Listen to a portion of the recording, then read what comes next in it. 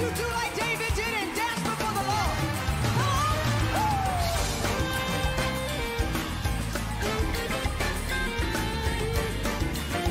Oh, yeah. Yeah, yeah. Oh, yeah. Why don't you look at your neighbor and say, come on, let's do it. Say, I was created to make your praise glorious. Hey, oh, oh, I was created to make your praise glorious. Yeah, I'm gonna make it. Hey, come on, just look up to the Lord tonight and say, I was created to praise you. Come on, now just put your hands together and let's dance a while. Come on.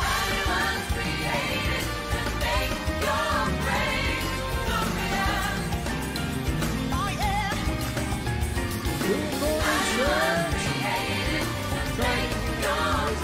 Good morning, church.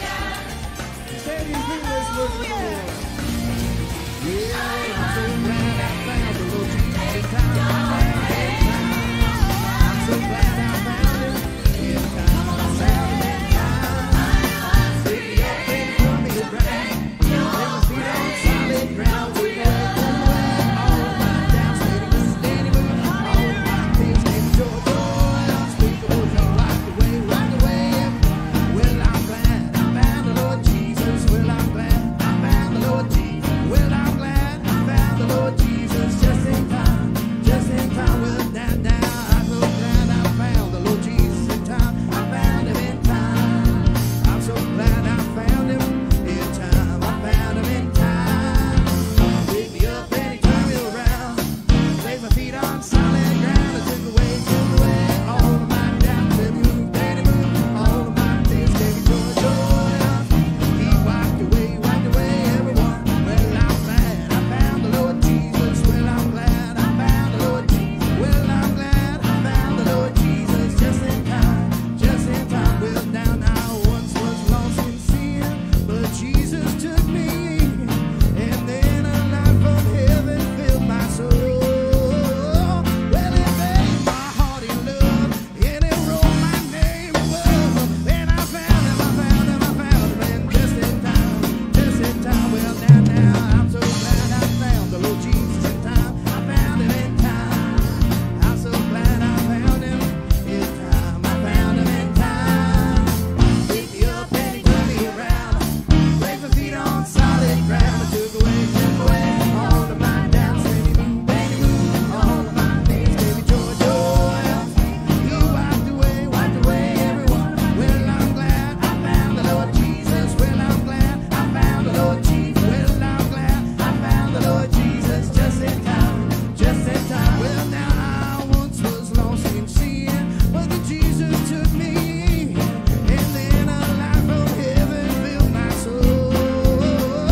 Well, it made my heart in love, and it wrote my name above. And I found him just in time, just in time. Well, now I'm so glad I found the Lord Jesus in time. I found him in time. I'm so glad I found him in time. I found him in time. Picked me up and he turned me around. Placed my feet on solid ground. And took away all of my doubts. Made me move, all of my fears gave me joy, joy unspeakable. He wiped away everyone. Well, I'm glad I found the Lord Jesus. Well, I'm glad I found the Lord Jesus. Well, I'm glad I found the Lord Jesus just in time, just in time. Are you so glad you found the Lord Jesus in time? Hallelujah.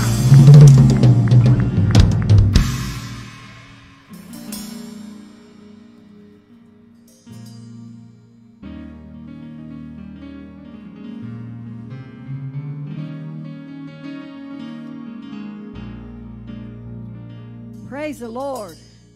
Aren't you glad he picked you up and he turned you around? Praise the Lord. We have so much to be thankful for this morning, don't we? Isn't it good to be in the house of the Lord today? Good to see each and every one of you. Okay, before we get started, I want to, first of all, welcome any of our first-time guests that are here at the Fairlawn Church of God. It is so good to have you this morning, and if you are visiting with us for the first time, after service, we would like to meet with you and greet you. We have a little gift that we would like to give to you, and it's in the hospitality room. It's to my right, your left, right over there. That'll be right after service this morning. Okay. First of all, before we get started, we want to wish a happy anniversary to Joey and Lisa Shepherd. Today is their anniversary. And they have been married 39 years. Isn't that awesome? Yes, so happy anniversary to both of you. And also, today is Joey Shepherd's mom's birthday. And Sister Shepherd's is 89 years old today. And she is here with us, right? Right back there, yes. Happy birthday to her. We're so happy to be able to celebrate with you all today. And then I'd like to read a card. This is from Pastor Timmy, and he said, "Thank you for your generous giving to the Flawless Youth Group fundraiser and various offerings. Thanks to your giving, we are able to take," now listen to this, 15 people to Winterfest this year, and it's completely free. Can we praise the Lord for that? So thank you so much for your giving to the youth. They're going to have a wonderful time. And I just want to give you one more thing, and then I'm going to get into announcements, okay?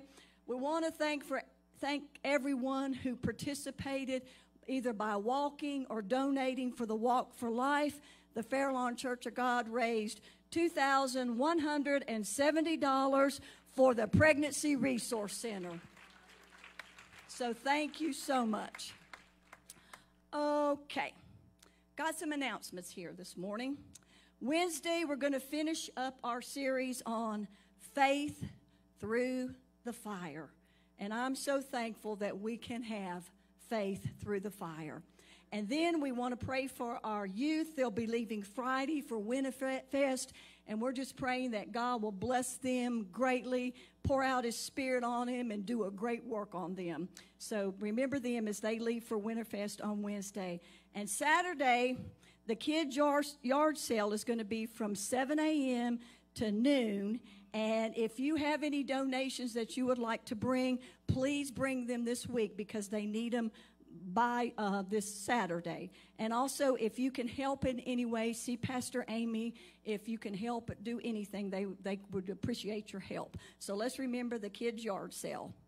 Next Sunday, we start our new membership class, and it will be held in the hospitality room.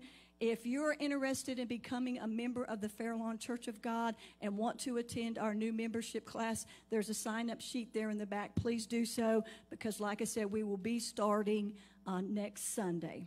All right? And next Sunday, we will begin also our spring revival, and we're looking forward to that. Amen. Reverend Rick Larcy will be with us, and Sunday morning service will be 11 a.m., and then we'll come back at 6 p.m. that evening, and then we'll be having services Monday through Wednesday, 7 p.m. So let's make plans to attend this revival. Amen. How many of you would like to be revived in your spirit? Praise God. I tell you, we're living in a day and time when we need it. Amen. So make plans to be at revival. I think this is all the announcements that I have to make, but we're going to get ready to go before the Lord in prayer if you want to stand. And I've got a lot of prayer requests this morning that we want to pray about. But I'm so thankful that we can take these needs to the Lord because we serve the God who can do anything. Amen. We want to continue to pray for Doug Manuel. Remember him in prayer. Pray for Betty Ward. She did get to come home from rehab. She was supposed to come home yesterday. We want to pray for Vincent Surface. We want to continue to pray for Neil Vong's dad. He's still in ICU, right? And we want to continue to hold him up in the prayer. We want to pray for Anna Davis, Juanita Quessenberry, John East. We want to continue to pray for Bobby and Judy McPeak. Both of them are battling the COVID virus. They have both been in the hospital, and they're really in need of our prayers, so we want to lift them up before the Lord. We want to pray for Josiah Davidson. We want to pray for Todd Horn. We want to pray for Brad Nelson, who's with us this morning. He'll be having surgery. It's Tuesday, right, Brad? And we want to remember him in prayer. It's good to have you here this morning with us. We want to pray for Pat Palmer.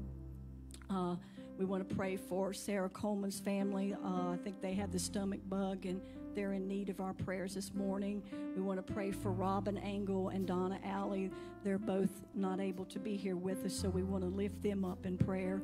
We want to continue to pray for Mary Kate. She has 2 doctor's appointments this week, and we just want to pray for her that she'll be able to get there and not have any problems and complications. Sherry Linkus has asked us to pray for her legs. She's still having difficulties, but we're going to hold you up in prayer, Sherry. And she's asked us to remember Diane Stage. She has cancer, stage 4, so we want to lift her up in prayer. And we also want to pray for Roy Moon. He's able to be with us this morning, but he's still in need of our prayers, and we're going to pray for you, Brother Roy, and lift these needs up before the Lord in prayer. If you have a need this morning, would you just lift your hand before the Lord? And we're going to take these requests and we're going to give them to Him. And you know what? We're going to see things happen. Thank you, Kathy. We're going to see things happen because we serve the God of all possibilities. There is nothing impossible with God. And you know what you and I need to do? We need to step out this morning in faith. Put our faith and our trust in the God who can do anything this morning. So let us go before Him. Father, we are blessed to be in your sanctuary this morning. We have come here, Lord, in one mind, in one accord. Hallelujah. And that is to worship the King of Kings and the Lord of Lords. God, we've come in here today knowing that we serve the God who can do anything. That we serve the God that can do that thing that looks impossible to man. But with God, it is not impossible. Hallelujah. Lord, you have heard every name that is being called out this morning. You have seen every hand that has been raised in this sanctuary, God. And Lord, we bring these requests to you, Lord. We bring these needs to you, Lord, and we lay them at your feet. Hallelujah. Knowing, God, that you have the answer. Hallelujah. We thank you and praise you, Lord. Oh, we give you glory this morning. We serve the prayer answering God. And in that name of Jesus, that name that is above every name, hallelujah, all things are possible. Lord, we're looking forward to what you're going to do. We're looking forward, oh God, to the testimonies that are going to come back of what you have done. Father, we bless your name. We praise you. We thank you for this opportunity to be in your house today, Lord. And Father, we pray that you would anoint and bless Pastor Marcus as he brings forth the word that you have placed upon his heart. And oh God, let us receive that word. Let us apply it to our lives, oh God. We thank you for your presence that is here, God. Lord, we give this service to you. We place it in your hands, Lord, and ask that your will and your way be accomplished today. Lord, if there be anybody here today or anybody that's watching by Facebook Live that doesn't know you as their Savior, I pray today would be the day, hallelujah, that they would give their heart and their life to you. That's why we're here, God. We want to see souls saved. We want to see lives changed. We want to see healings take place. Thank you. Thank you for your presence. Thank you for what you're going to do here today in this service. We love you, Father, and we give you praise. In the mighty, mighty name of Jesus we pray. And all of his children said, amen and amen. Hallelujah. You can be seated. We're going to get ready to receive our offering this morning, and we'll ask our ushers if they would to come on down. And it's such a privilege to be able to give unto the Lord. And like I've said many times, our church has been so faithful through this pandemic to have such a giving heart, and you have blessed so many people. And we just want to thank you so very much for your giving. The Fairlawn Church of God is a wonderful giving church, and we appreciate each one of you so very much. And we're going to ask Brother Edward if he would to ask the blessing over our offering this morning. Yes, Lord. Oh, yes, God. Hallelujah.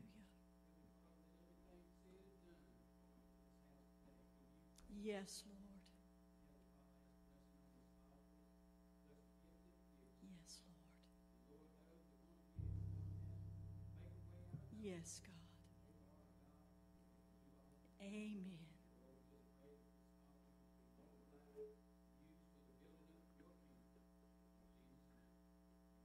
Amen. Thank you. We're going to ask the two outer sections here if you would stand, and if you would exit towards the wall and come around and drop your offering in.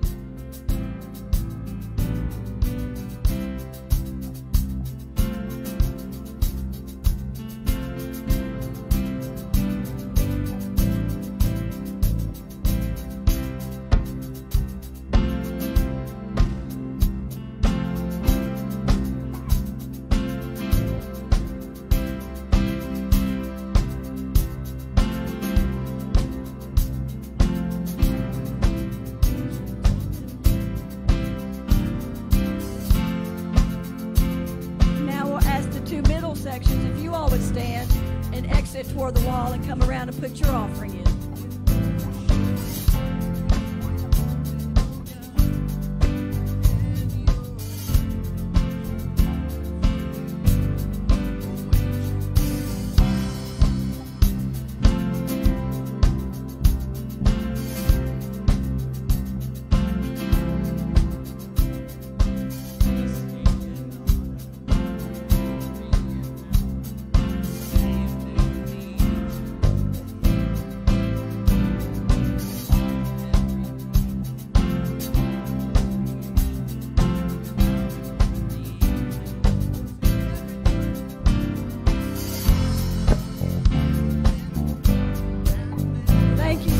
For your giving this morning. We're going to turn it over to Pastor Mikey, our musicians, and our praise and worship team.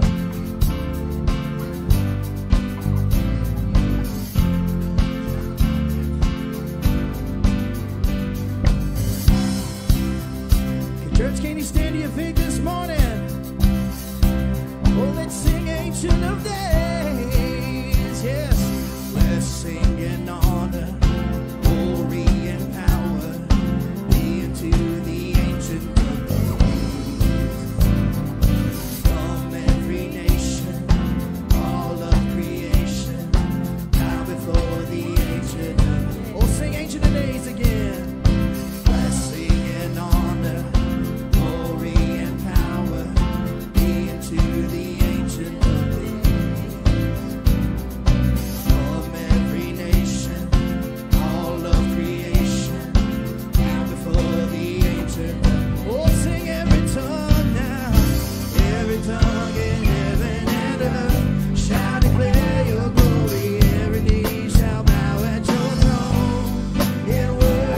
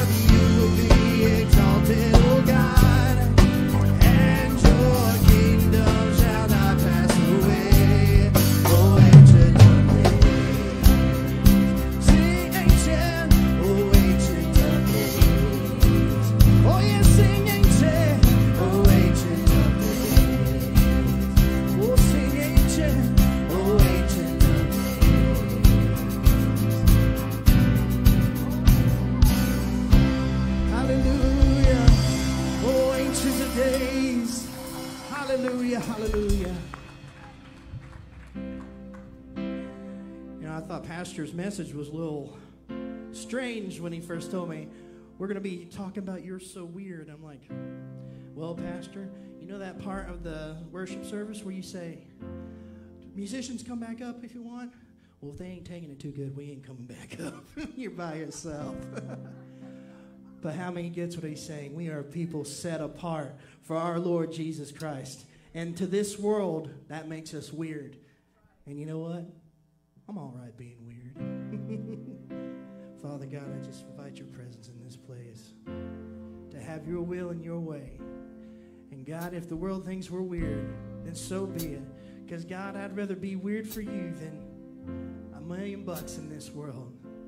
So Lord, I just pray, God, if loving you and serving you is weird, then God, I want to be weird. Amen.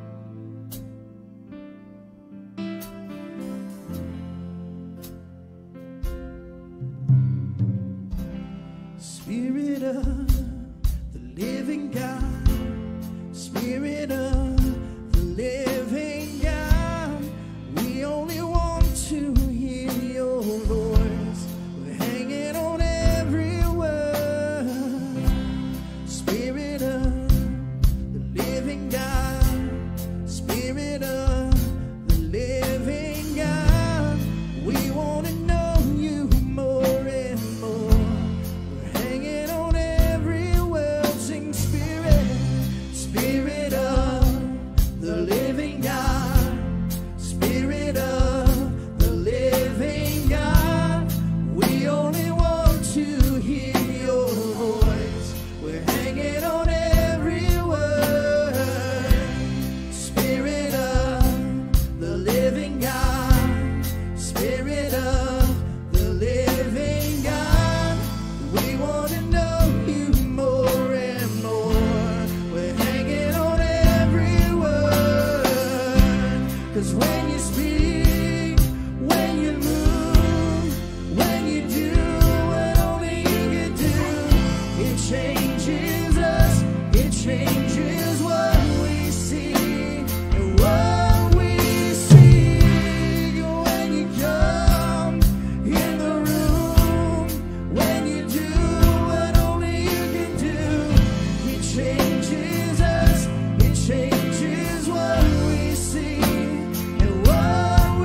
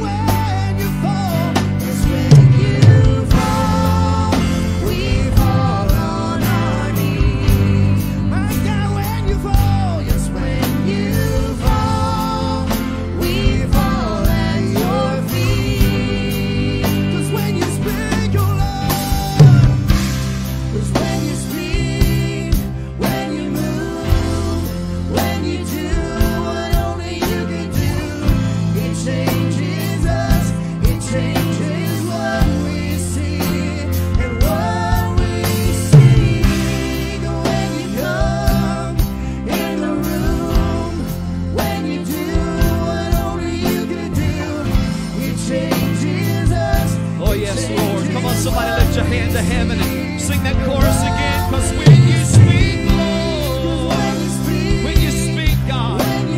Oh, how many wanted to move in this place this morning? And speak to us, we pray, oh God. Speak to your people, God. Change us, Lord. Transform us, we pray, God. When you come, in the room, when you do what only you can do, it changes us, it changes what we see. Come on, sing that one more time. Oh, when you speak, Lord, when you speak, when you move, when you do what only you can do, it changes us, it changes what we see and what we see. When you come in the room, when you do what only you can do, it changes us, it changes what we see, what we see. Come on, if that's the prayer of your heart, would you lift your hands to heaven one more time and just tell him, Word of God, would you speak to us, we pray. Lord, would you breathe on us, we pray. Spirit of the living God, we invite you, Lord, to move, God, in this place, in this sanctuary, God, among your people today. God, would you pour out of your Spirit, we pray. Oh, God, in this house, let this be more than just coming to church and going through a ritualistic routine. But, God, let us encounter, we pray, the presence of the Almighty. God, may we encounter you, we pray. You would speak to us, God, and move, Lord, we pray, in this house and change us, Lord.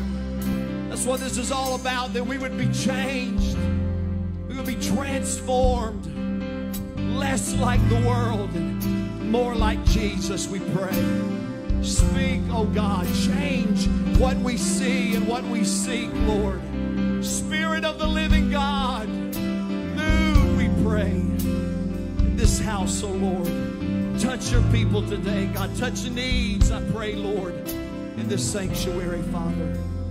Come on, one more time. When you speak, Lord, when you speak, when you move, when you do what only you can do, it changes us, it changes what we see, and what we see. When you come in the room, when you do what only you can do, it changes us, it changes what we see and what we see. Yes, Lord. Is that the prayer of your heart this morning? Change me. Change what I see. Change what I seek. Change the desire of my heart, that it would line up with what God wants for us. Is that your prayer today, this morning? Speak, Lord.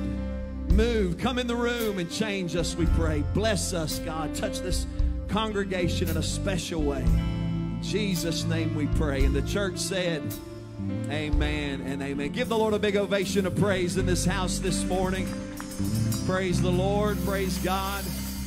You can be seated in the presence of the Lord today. Let me say thank you to our musicians, and we certainly miss Sister Donna and Sister Robin today, but I'm so thankful for musicians like Pastor Mikey, little Nick over there on the drums. They can just jump right in and fill in and worship the Lord with their anointing and their gifting and their talents. Would you give them a big round of applause? Let's let them know how much we appreciate all of our musicians, our guitar players, and everybody that's a part, all of our singers. We're just so blessed.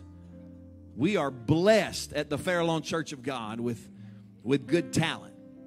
I told Pastor Mikey this morning when I found out that Sister Donna and Robin were sick and not able to be here, I said, this is one of those few times when I am glad I'm not the music minister any longer. The few times that I'm glad for that, because I did not have that ability and that gifting that I could hop on the piano, so I usually struggled when those things happened. But thank God for wonderful, talented musicians that lead us in worship today. I want to go into the ministry of the Word. It's great to see each and every one of you here today, and Pastor Joey and his entire family and his sweet little mama that's here with us today celebrating her 89th birthday. I hope I look as good as you do when I'm 89 years old. And I'm sure I will, because I believe I'm going to be in glory by the time I get to that age. Praise the Lord. I believe the Lord's coming back. That's a good place for somebody to shout amen. I believe it could be today. How many's ready to meet the Lord? Anybody got your eyes on the skies this morning? To those that are looking, the Bible said, he shall appear. Praise God. I'm going to go right into the ministry of the Word this morning. I'm going to continue in this sermon series. I heard Pastor Mikey allude to it, that I have entitled, You're So Weird. The word weird being defined as strange, odd, or unusual. In other words, when we're weird, we act in a way or talk in a way or live in a way that is out of the ordinary, or it goes against the norm. Can I tell you something, folks? That ought to be the very definition of the church. Because we don't act like the world. We don't look like the world. And we for sure do not live like the world. Because we might be in this old world, but how many of you know we are not of this world? Because our citizenship, it is not of this earth, but it's in that celestial city whose builder and maker is God. Building 429 sings a song that I like. It says, all I know is I'm not home yet. This is not where I belong. You can take this old world, but give me Jesus. How many can testify to that this morning? You can have this old world, but somebody give me Jesus, because this is not where I belong. Can I tell you, when you realize this old world is not where you fit in, it'll make perfect sense why you don't look like or talk like or live like the majority. It'll make perfect sense why you're weird, because most people have their minds set on the things of this world, but we have our minds set on things that are above. They're not on earthly things, because this is not where we belong. How many can say amen today? Let's look at our text for this series from 1 Peter chapter 2, verse number 9. It says, but you are a chosen generation. Somebody say chosen. You're a royal priesthood. Somebody say royal. You are a holy nation. Somebody say holy. And a peculiar people. Somebody say peculiar. Why? That you should show forth the praises of him who has called you out of darkness and into his marvelous light. There's a part of that text there that said, we are holy. Holy means we have been set apart. There's a word that we use to describe that in the church. It's the word sanctification. Now let me tell you, we don't hear a whole lot of preaching about sanctification anymore.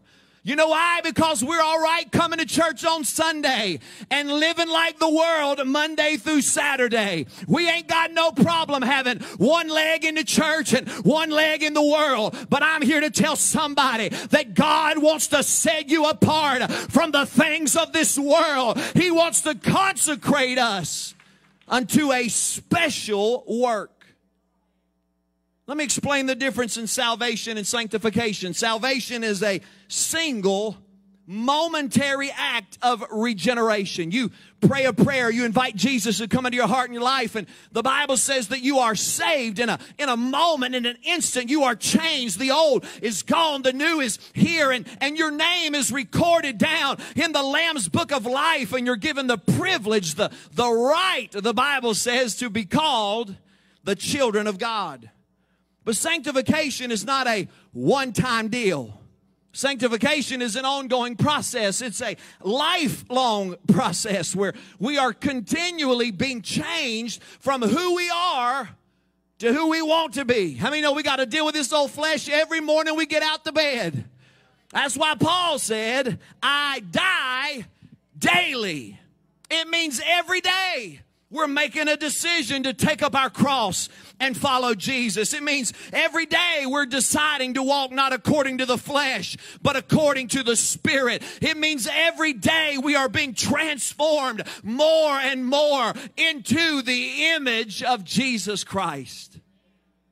I like what Galatians chapter 2, verse number 20 says.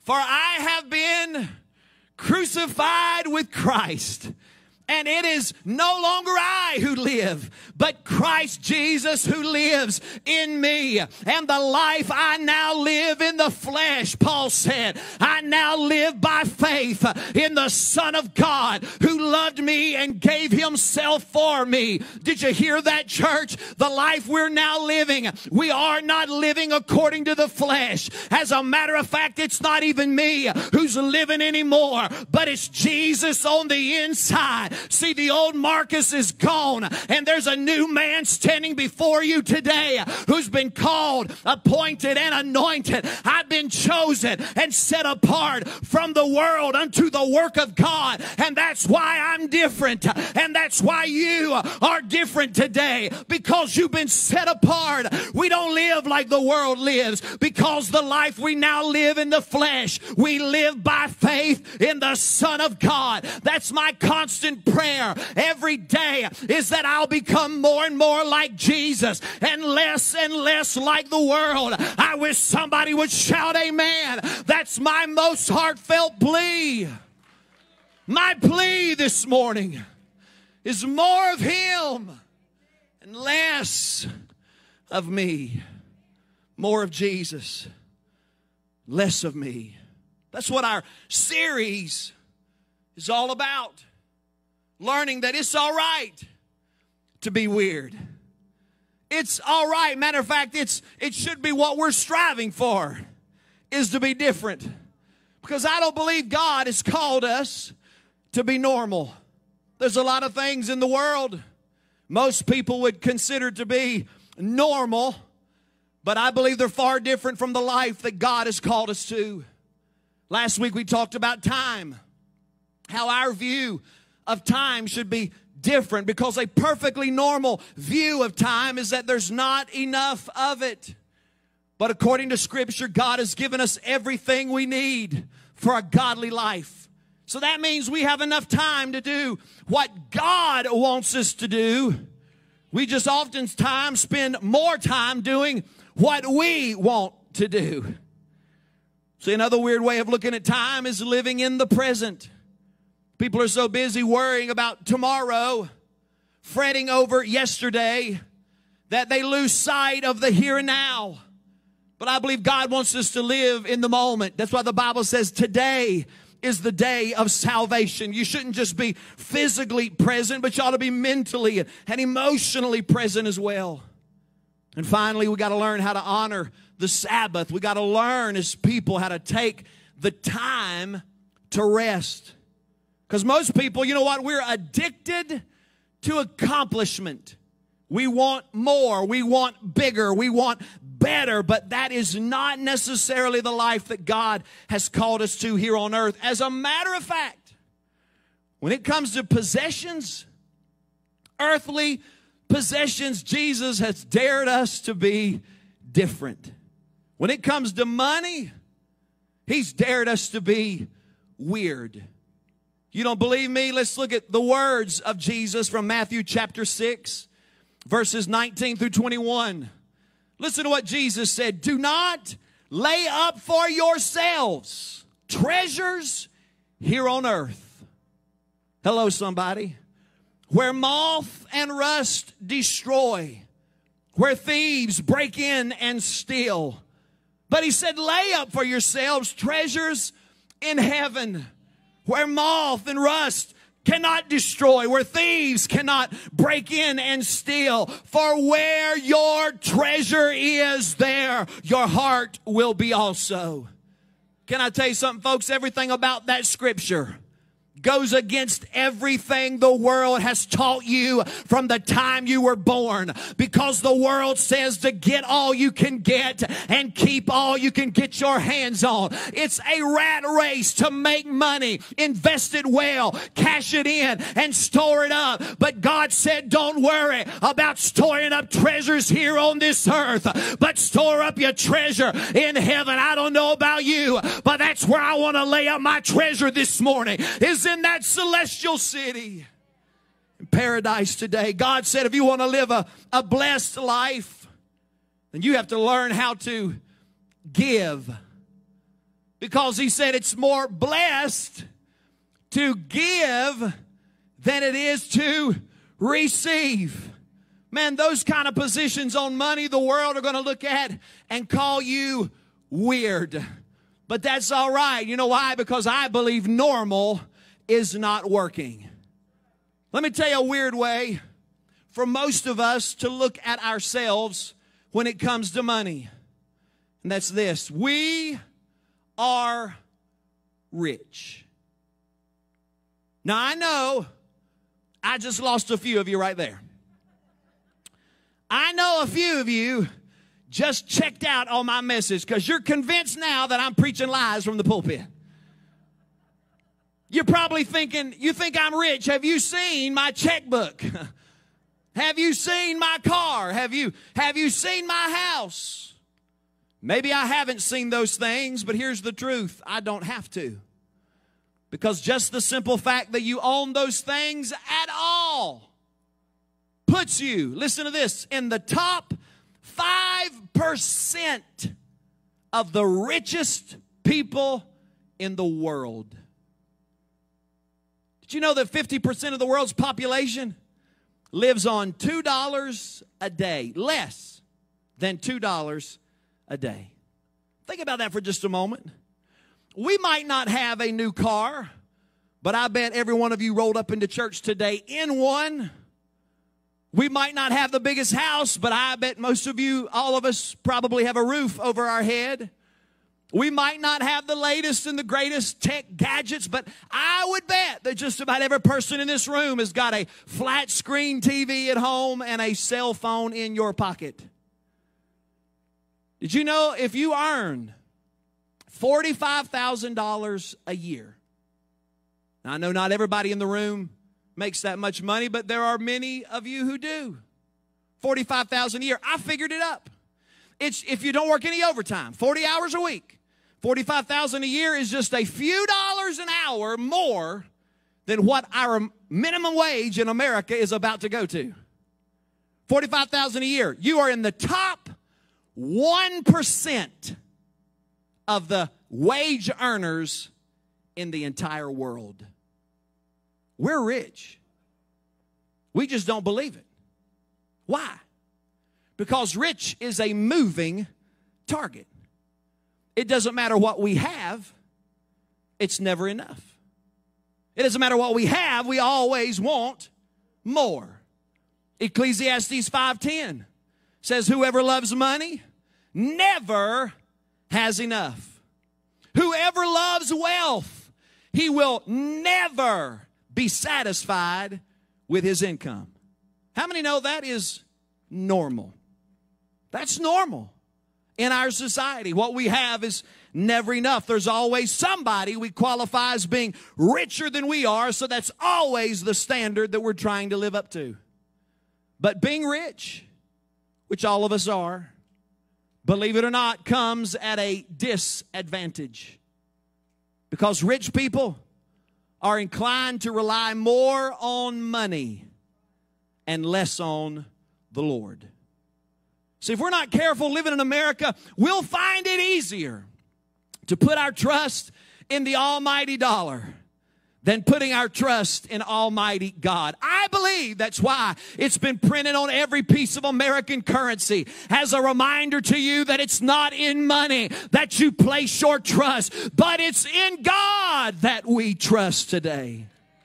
1 Timothy chapter 6, verses 17 and 18 says, command those who are rich in this world not to be arrogant, not to put their hope or their trust in wealth, which is so uncertain, but to put their hope in God, who richly provides us with everything we need for our enjoyment. Command them who are rich to do good, to be rich in good deeds, and to be generous and willing to share. See, it's not so much about what we have. It's about how we honor God, how we honor the Lord with what we've been given. Amen. Here's point number 2. Another weird way to look at money. And I bet half of you will check out now. You don't need more. 1 Timothy chapter 6. Verses 6 through 8. Godliness with, what's the word? It's another word you don't hear preached a whole lot in church, do you? Godliness with contentment. How many know what that means? You're satisfied with what you have. Godliness with contentment is great loss. Godliness with contentment is great gain. For we brought nothing into this world, and we can take nothing out of it. Listen to this. But if we had food and clothing, then we ought to be content with that. Here's the problem in America. We have a hard time identifying and distinguishing between our wants and our needs. Because God has said He will supply all of our needs according to His riches in glory. But here's where we get tripped up. We try to take what God has supplied for our needs and we try to use that to supply our wants. And then we don't have enough left over to supply our need. And before you know it, we are upside down in our finances. Normal people are overcome with the I need more, I want more, I've got to have more mentality. Normal people are so in debt that they're miserable because they're spending their whole lives trying to keep up with the Joneses down the street, and it's killing them. 1 Timothy 6:9, the next scripture says, people who want to get rich, listen to this, people who desire riches, they fall into temptation and a trap, and into many foolish and harmful desires. I'm reading this straight out of the Bible. That plunge men into ruin and destruction. Man, I don't know how you can get any plainer than that, folks. More and more. It looks good, but it is a trap. It will lead to harmful actions that will lead to harmful desires that will plunge you into ruin and destruction. That's why Paul said that's with contentment is great gain. Now, you better believe that's weird. You better believe that goes against everything the world believes, but that's all right. Because here's the truth. Normal is not working. How many can say amen? Normal people are drowning in financial pressure.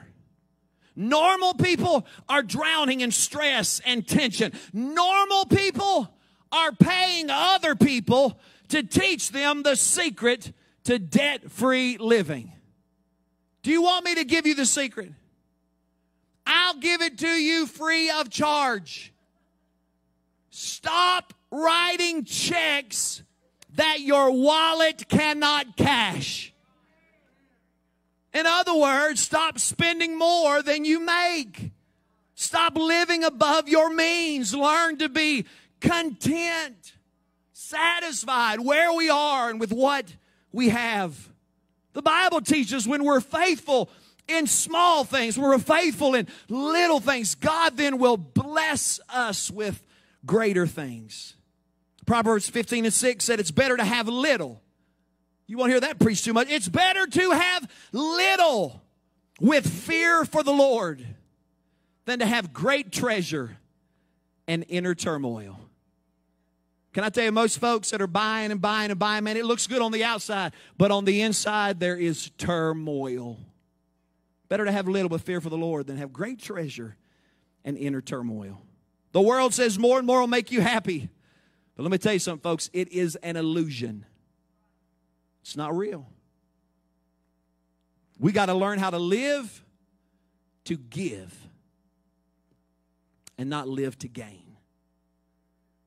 I'm closing with this, the last point, a weird way to talk about money and stuff.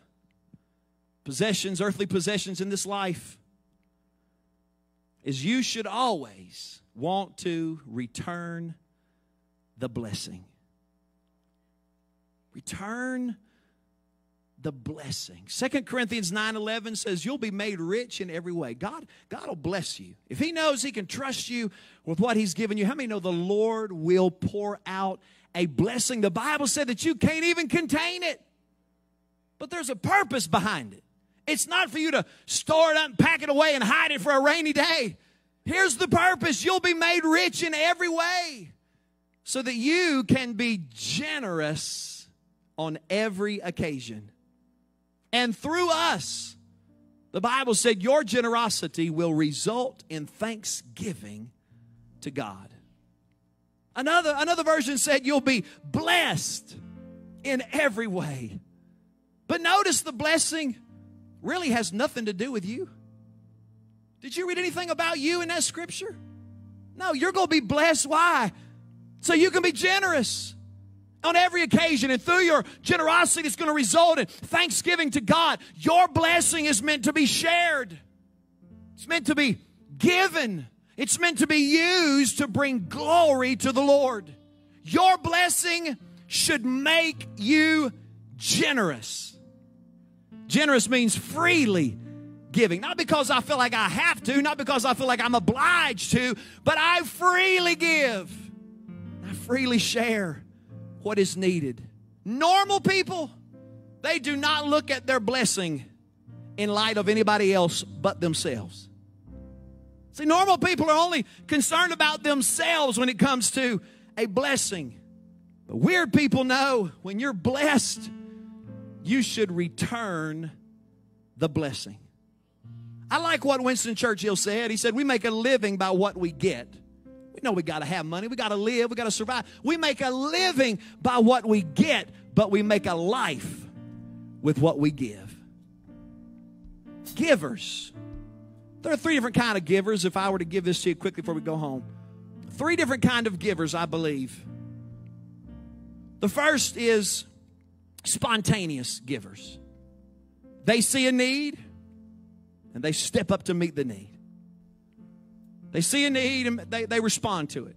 And there's nothing wrong with those kind of givers, except it's more reactive than it is proactive. Spontaneous. Then we have strategic givers. Strategic givers are people who make a plan. They plan ahead. They do a budget. And in the budget, they've already marked out money they can use to give away. Here's what Isaiah said. Generous people plan to do what is generous. They plan to do what is generous, and they stand firm in their generosity. You know what kind of people plan to give money away? Tithers. You ain't got to shout. It's all right. I'll preach anyway. Tithers.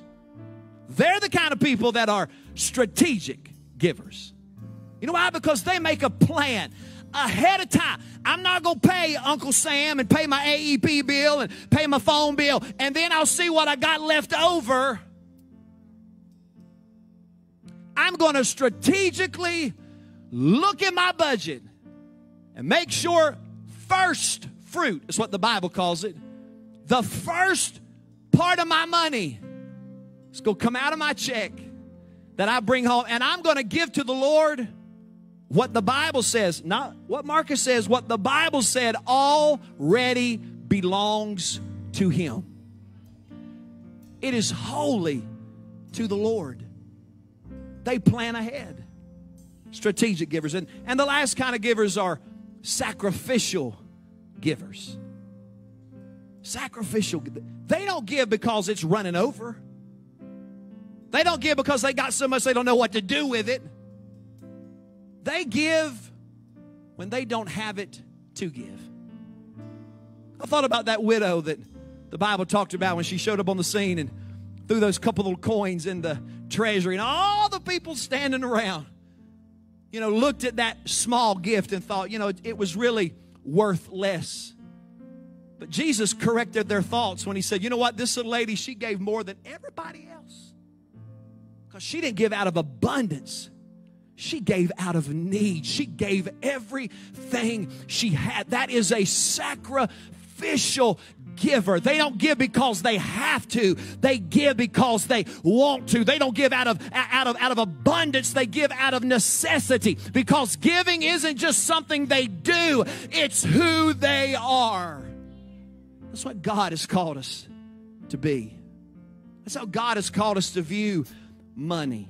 It's amazing that Jesus said you can't serve two masters. And of all the things he could have talked about, it was the Lord, God, and money.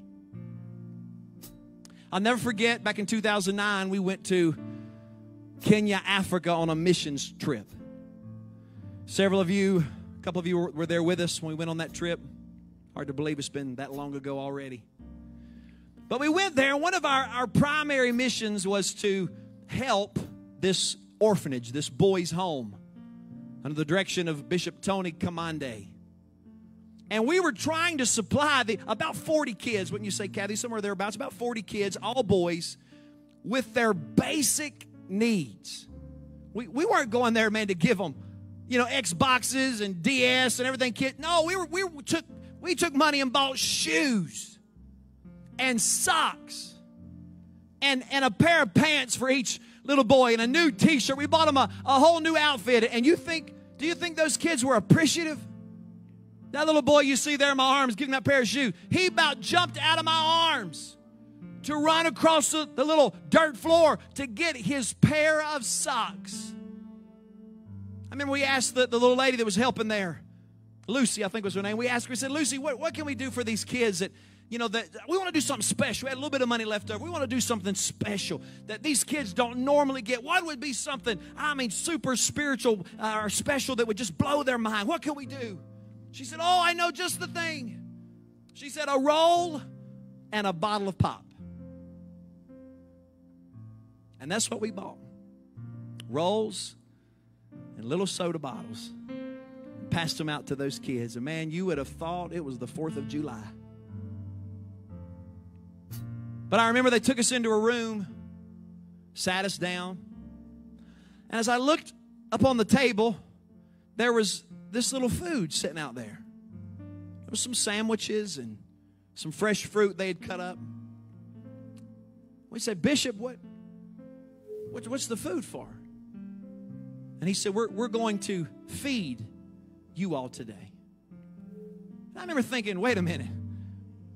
We don't need this food.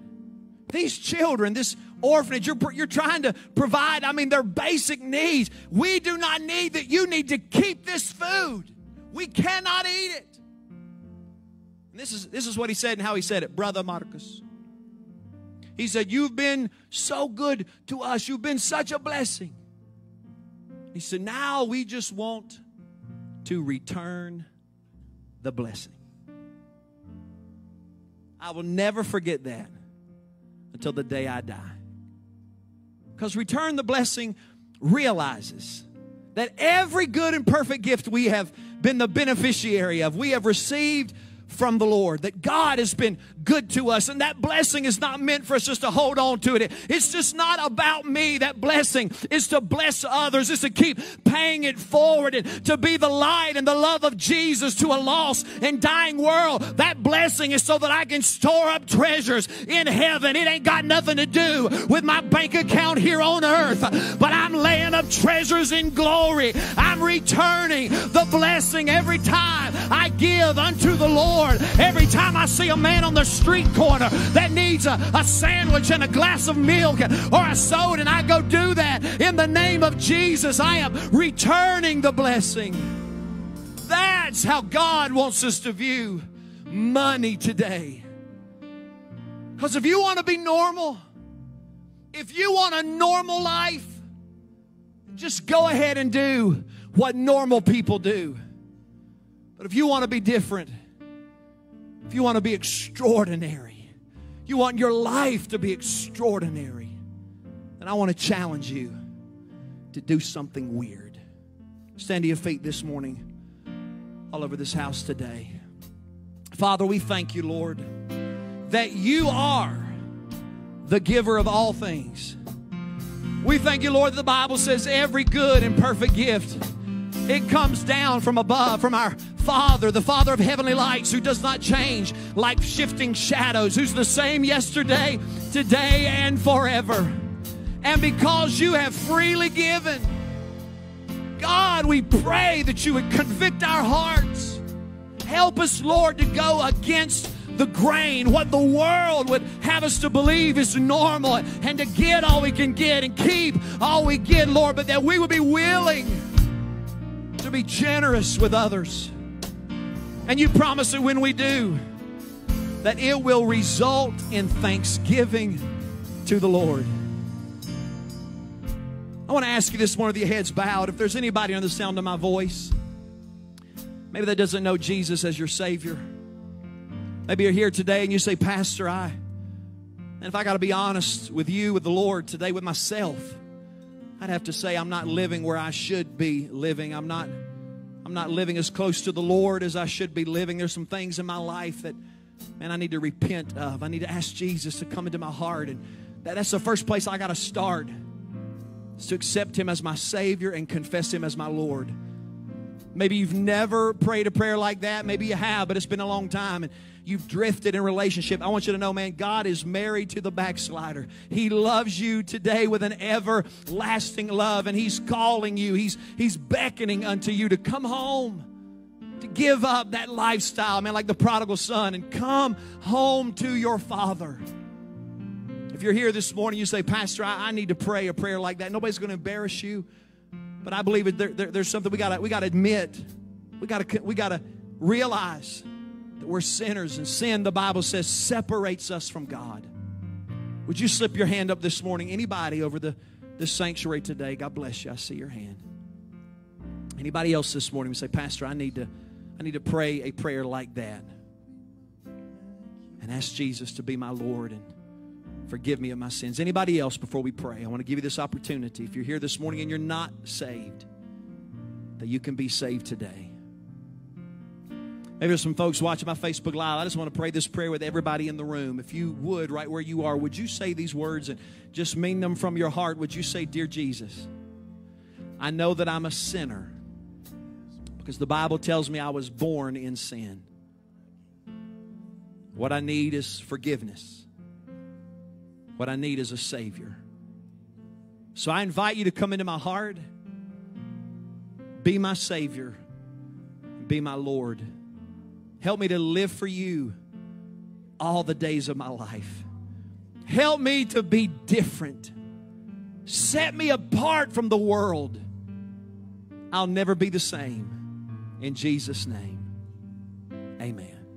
Your head's still bowed and your eyes closed. I want to ask a couple questions today. When we think about money, we think about finances. I know there are a lot of folks that are struggling financially. There are so many homes that split up, break up because of simple financial pressure. If you're here today and just between you and the Lord, again, nobody will embarrass you, but I just want to know who I'm praying for this morning. If you're here today and you say, Pastor, I need a financial breakthrough.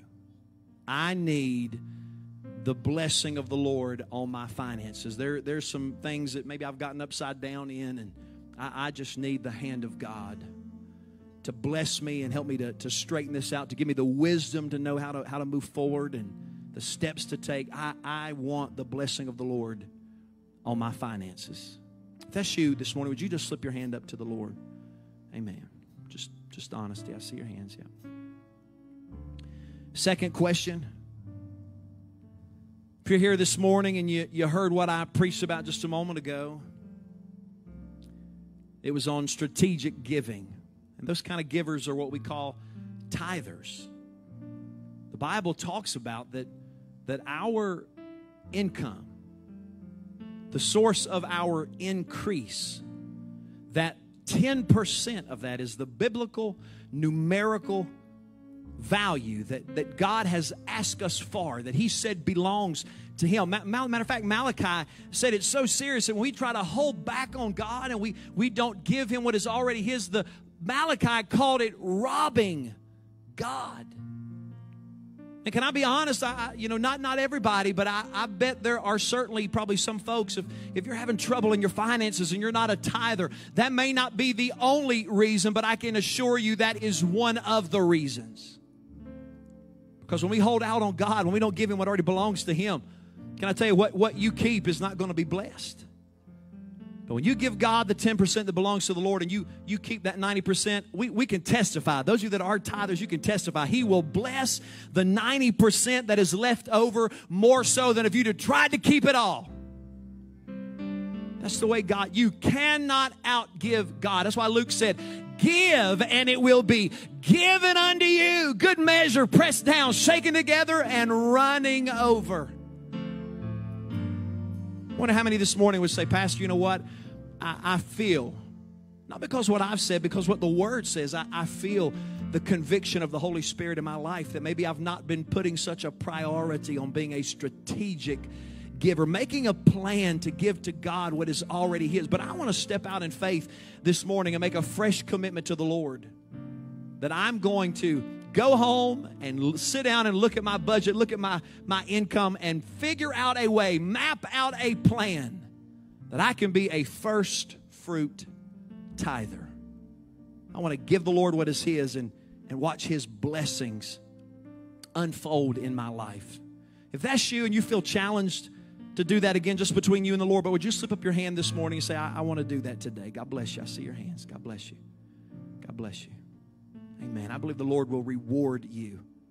He will bless you for your faithfulness in tithing and giving unto the Lord. The last question is this.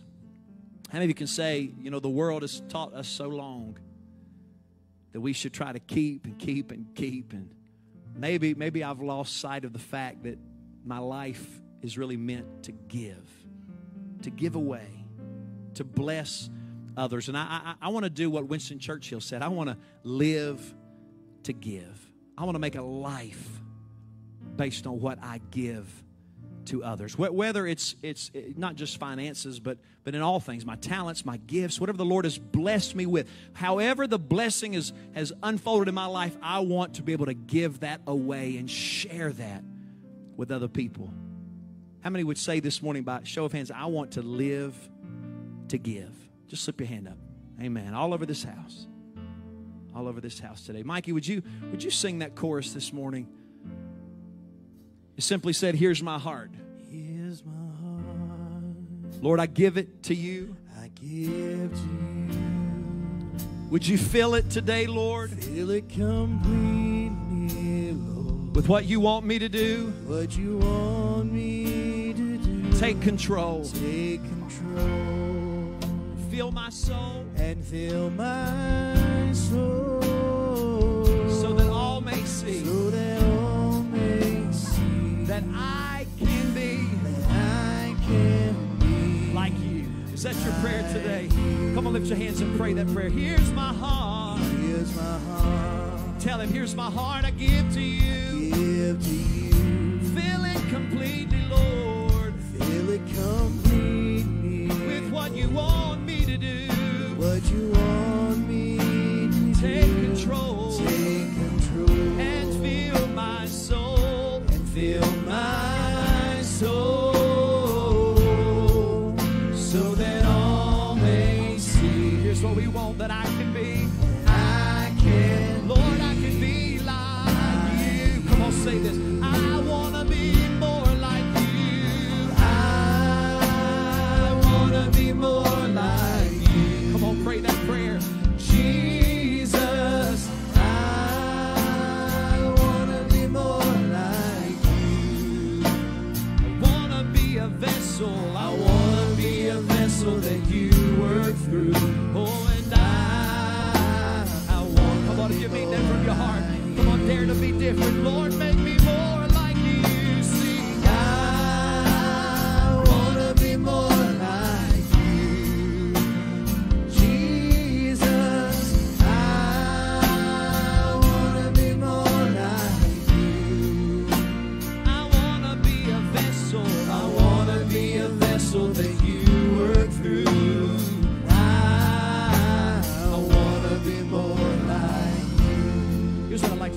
morning. I know there were a multitude of prayer requests today. So many needs that have gotten called into the church office. I wonder if you're here this morning and you just need a special touch from the Lord. You would like us to lay hands on you and pray for you.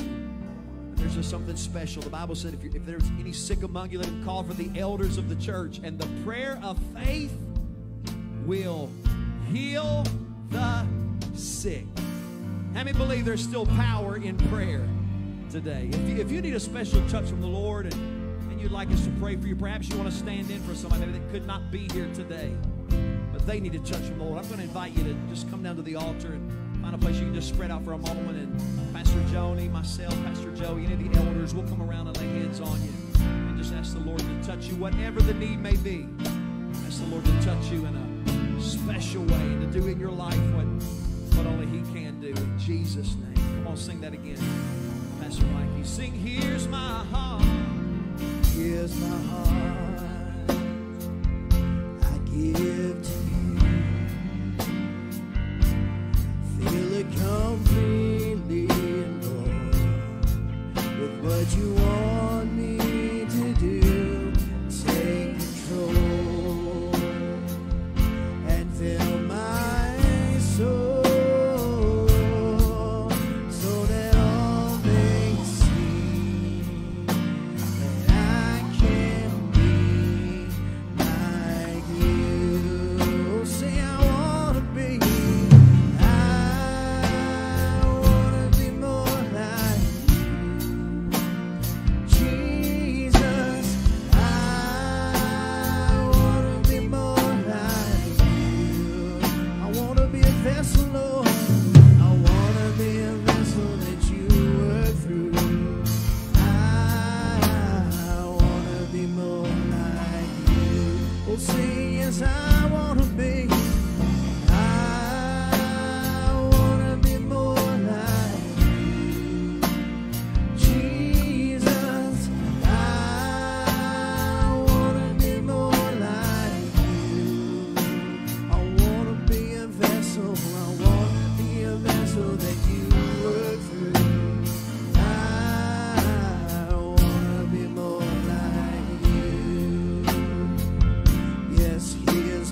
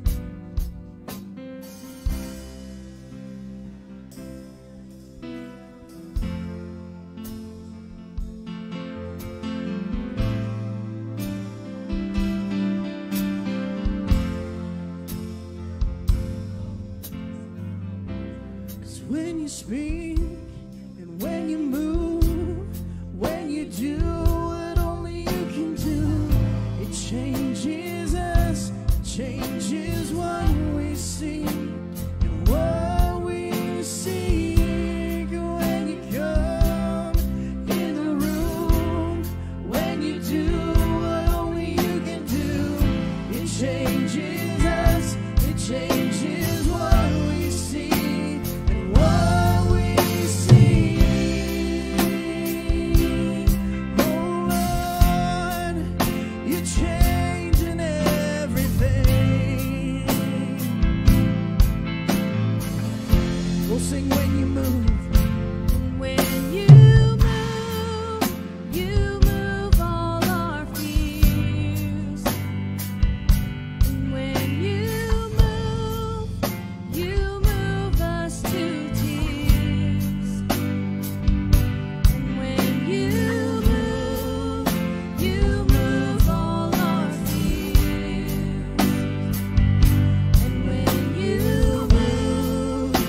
move us to tears. 'Cause when you fall, When you fall, we fall on our knees. just when you fall, When you fall, we fall at your feet. How many want to fall at the feet of Jesus this morning?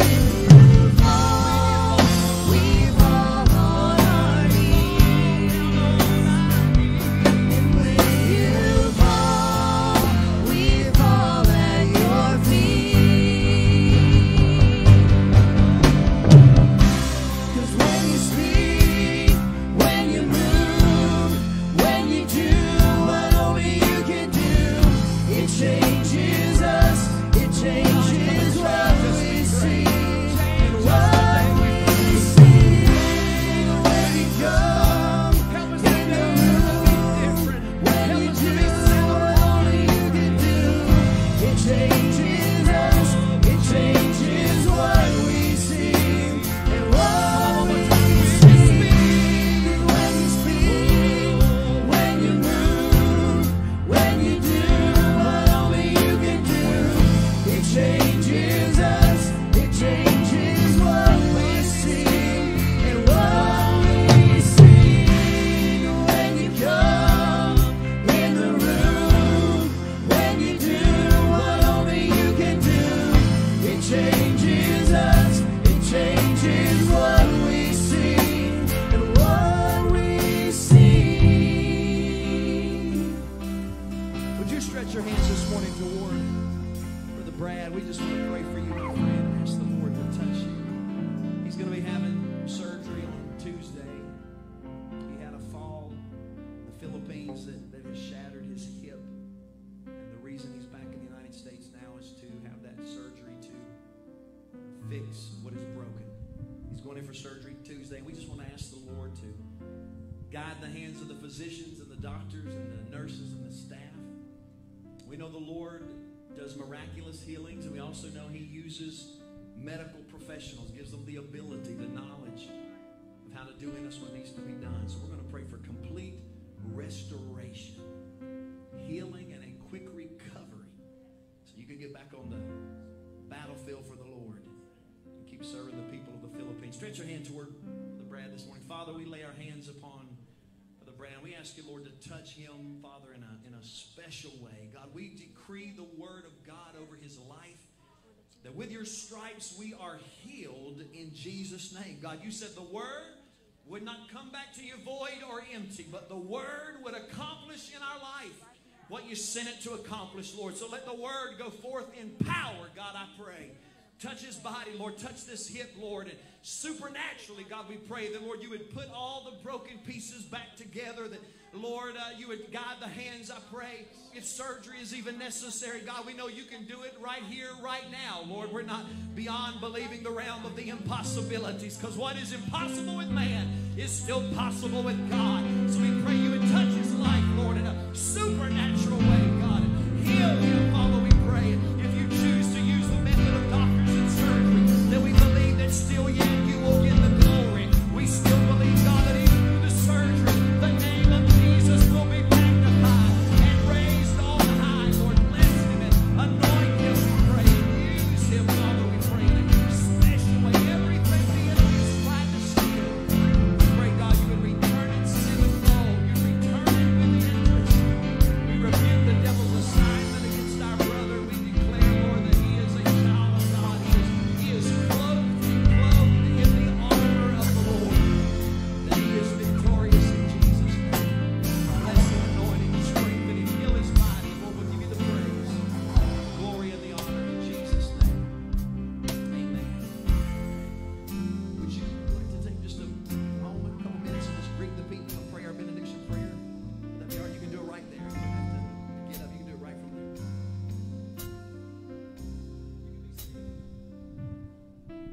thank you, everyone, for your prayers and for your giving.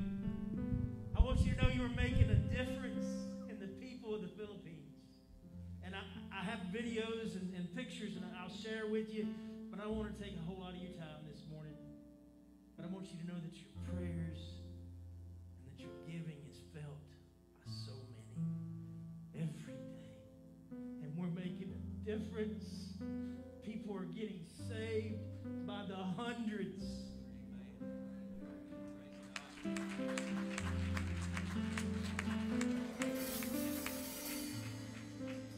Pastor preached on giving this morning, and I want you to know that everything you give goes directly to the mission. And every time we spend something, in fact, before we left, we were able to put together a feeding ministry for castaway children. There was one that died just before Easter Sunday.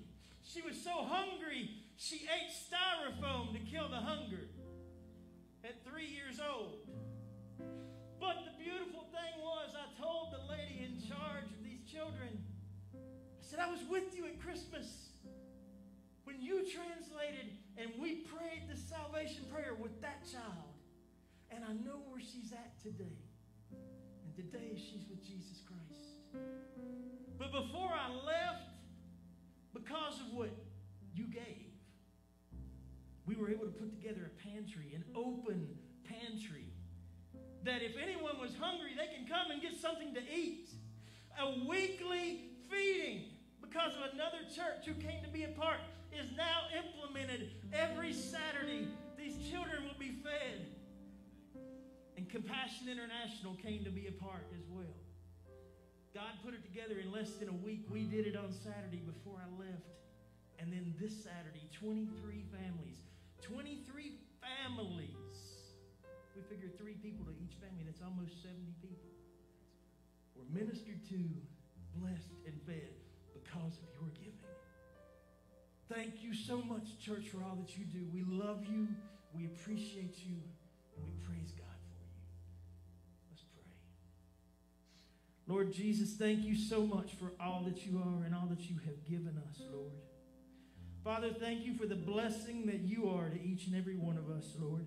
Thank you for the Fairlawn Church of God and every soul that comes here, Lord, and that gives of their time and of their money and of their efforts, Lord. Father, thank you for all that you are. Holy Spirit, we invite you to come into our lives, to walk with us, to be with us, to share with us every day. Lord, we just thank you for all that you are. Father, that you would go with us as we leave out of this place today. That we might be a blessing to any and all who see us, Lord. That we might share the gospel with a broken world. That all might know that Jesus Christ is King. Lord, thank you for who you are. Thank you for all that you've given. We love you, Lord Jesus. Ask you, Lord, that you would go with us as we depart from this place. In Jesus' name, amen. God bless you.